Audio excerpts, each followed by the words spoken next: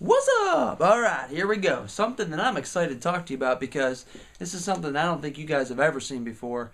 It is called this. Question is, how do you find the area of what we call a sector of a segment? And then the second part of this is going to be, how do you find the area of what we call a segment of a circle?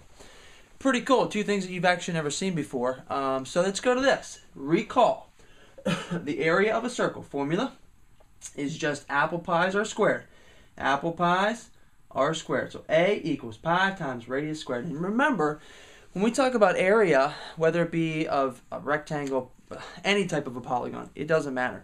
It is the amount of square units you can fit into the circle or the region as we talk. So in this section, we're talking about circles and things with circles. So when you get a number for the area of a circle, it means it's a number of the little square units that you can place inside of that circle. So if you get 200.3 something units squared, it means you're going to be able to put 200.3 little square units into that circle. Now, here's your definitions that you need to write down of what a sector compared to a segment is. A sector, you can see the picture looks like this. But what it says, a sector is a region of a circle that's bounded by two radii and the intercepted arc. So this is it. There's your circle, there's your two radii, and there's the actual arc. So basically a good way to think about a sector, if you think of a whole entire pizza, a pie some people call it, but a pizza, and you take one of those slices of pizza, that thing right there is a sector. So when you're down at lunch line today and you get your pizza, think of it that way. It's called a sector. So there's your sector. It can be a big half, it can be a whole half of the pizza, it can be a sixth of it, it can be an eighth of it, we'll talk about that, but that's what a sector is. A segment, don't think it's a little straight little line, because it's not, although that is what it is when we talked about the whole entire year. When we talk about a segment of a circle, it looks like this, right there. So the definition, segment, is a region of a circle bounded by a chord and its intercepted arc. So it looks like this. It's a region, the stuff in green. It's the arc and the chord. So the chord kind of cuts off that section, if you will, of the circle. And that piece right there, some people call it the thumbnail of the circle. Whatever, it's a way to think about it. It's not the whole piece of the actual pizza. It's not even really the crust, if you look at it. It's not the crust. It's the actual, cut that off like a thumbnail part of it, of the actual circle. That's called the segment. That's called the sector. We're going to find the area of this sector, how to find the area of any sector, and how to find the area of a segment. Let's rock and roll. Now, before we do any of this, I'm going to try to set the stage for you here. Forgive the circle. I had to kind of outline a wicker basket, hence is why it's called whatever. So here we go. Let's say the area of this entire circle is somewhere around approximately 200. Now, I'm only using 200 because it's an easy number to kind of deal with to set the stage for you. You're never going to get it, by the way, an answer of a circle that's exactly 200, ever. It's a good rhetorical question. Why is that?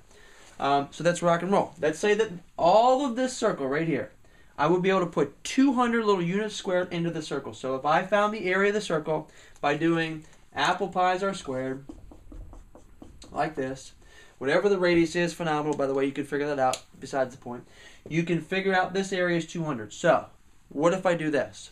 What if I take this 200, this whole entire area that's 200, and I take and I say, you know what? Let me just do this. Let me cut this pizza directly in half. It's a pretty good line.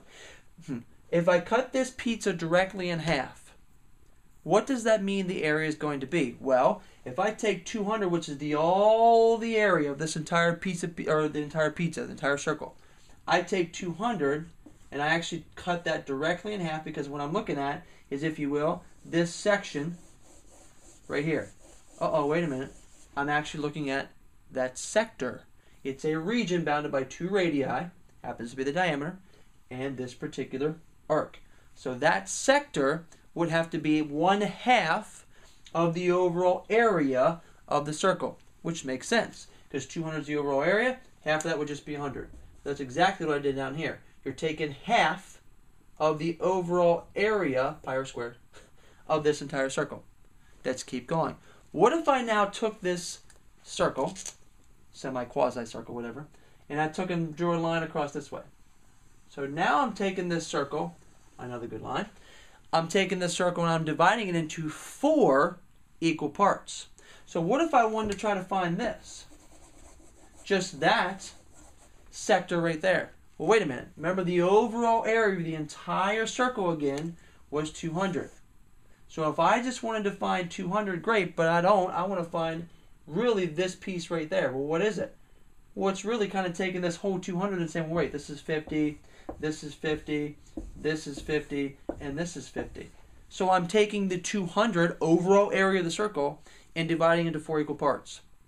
That's what I did right here. It's 1/4 of the overall area of the circle, which would just be 50. Okay, let's keep rolling. What if oh, you see it up there in the top left. What if I drew a line right through there, and then I drew a line right through there? Uh-oh. Now what I've done, I've taken this overall pizza and divided it into 8 equal parts. So what I've actually done is taken the overall 200 area, and let's say I would only want this piece. What if I just want that sector right there and find the area of it? Well, you're actually taking 50, which is this quarter, and dividing into 2 equal parts. Or overall area of 200, I'm actually taking 1/8 of the overall area, because I'm only looking at this sector right there. So that area, of course, would just be 25. So to set the stage for you, what you're trying to do when you're finding the area of a sector, you actually have to figure out how much of the overall circle that you're looking at. What fraction of the overall circle you're looking at. Am I looking at 1/8 of the circle? 1/4 of the circle? 1/2 of the circle? You could be doing 2/3 of the circle. You could be doing 1/6 of the circle. You could be doing 1/5 of the circle. It depends on the question, and we're going to get to that. But that's the overall idea behind finding the area of the sector. You take the whole area of the circle, and then you say, okay, I don't want the whole area. Do I want 1/2 of it, 1/4 of it, 1/8 of it, or so on and so forth? So here's how you find the area of a sector. The actual formula / theorem in and of itself is this. If we got sector, it is theorem 108, and it says the area of a sector. This is exactly how you find it. You take pi r squared, that's the area of a circle, and here's the fractional piece that I was telling you about. You find the measure of the arc, and you put that over 360.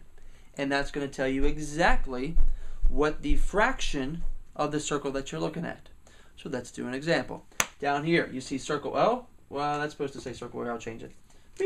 Circle O. Lovely. There's circle O. The diameter of this particular circle O is 8. This angle C in here is 60 degrees. That seems something important. And I'm finding the area of that particular sector. So this red piece right there, I want to find how much area that sector's covering. Well, let's use the formula. I have pi r squared. I don't have the r in here. What's the radius? The diameter is 8. Be careful. The diameter is 8, so that means the radius has to be 4. So I put 4 right there. And now what I have to do is figure out this piece that goes on top of the 360. It happens to be up here, the measure of the arc.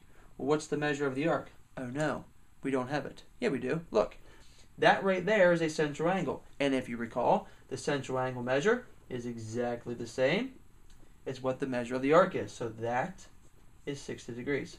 Sweet! So we got 60, that goes right there. Lovely. So the measure of the arc is 60 degrees, 360 the bottom piece. So that tells me right there what fractional piece of the overall circle's area that I want. And I want the whole area. I want a fractional part of it, the sector part of it. So if I reduce this down, 60 over 360 goes to 1/6.